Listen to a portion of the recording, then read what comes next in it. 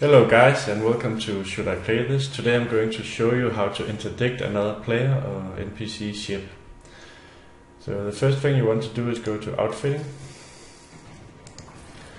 and then you want to buy a Frameshift Drive interdictor. That's the module you need to pull another ship out of supercruise.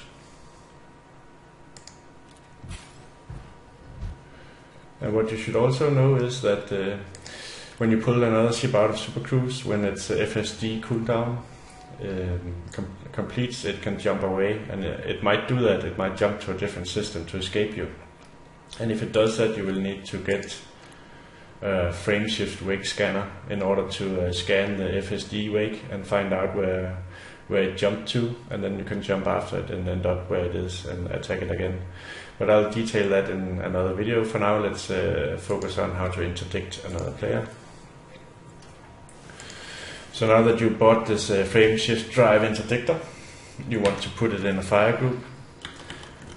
So you go to Fire Groups and you select a new fire group if you want it in a completely new one, and then you put it here. So now it's in my fire group 3, so I know how to find it. So let's get into space and see how we interdict other players.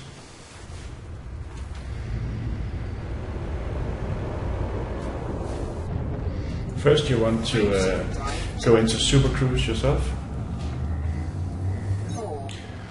because you need to maneuver behind the ship you want to interdict when it's in supercruise.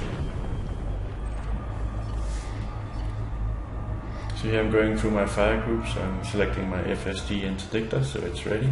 I'll look at contacts and I'll find a ship that we can interdict. So here I have found a Type 7 transport, and I'll try to maneuver behind it so I can interdict it.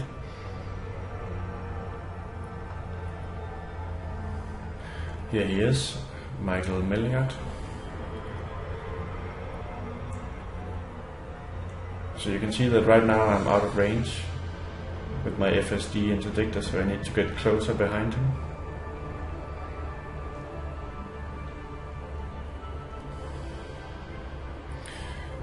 So I need to gain some more speed.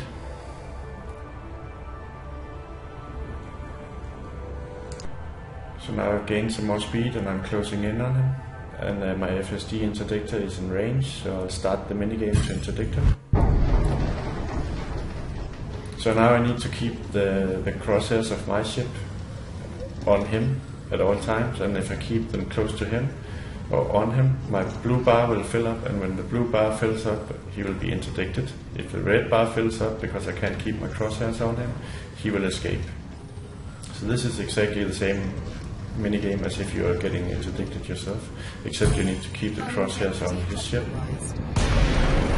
So now I interdicted this Type 7 transport. I can find him in my contacts and lock him. Here he is. So now he is just waiting for his FSD cooldown, and then he'll try to escape.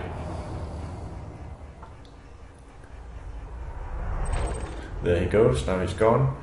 So what you need now is an FSD Wake Scanner to scan the cloud to find out where he went, so you can pursue him again and jump after him and end up the same place as where he went, so you can attack him again.